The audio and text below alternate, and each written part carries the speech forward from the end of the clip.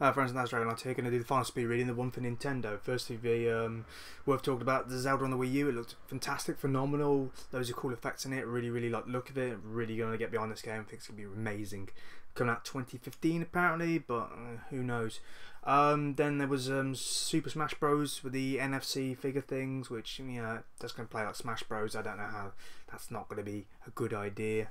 Xenoblade Chronicles is now Xenoblade Chronicles X, which doesn't seem that much of a departure from the actual name that I thought was going to be, but looks amazing, kind of like a Gundam thing going on, and yeah, I'm all behind that one. The new Pokemon's looked fine. Hyrule Warriors, I'm still worried about that one because of the Dynasty Warriors thing is just the same thing game after game, and I'd like to see how it's going to be different with the Hyrule name behind it, but who knows.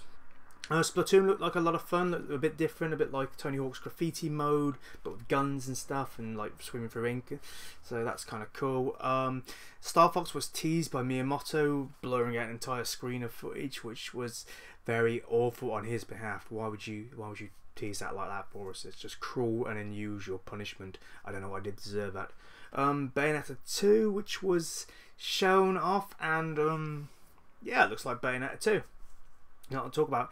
And finally the Mario Maker thing, which was the level editor that's been talked about in the recent couple of days, and yeah, that looks cool. I'm glad you can switch between graphical styles, whether you can go for the old classic or the new Super Mario Bros. Style.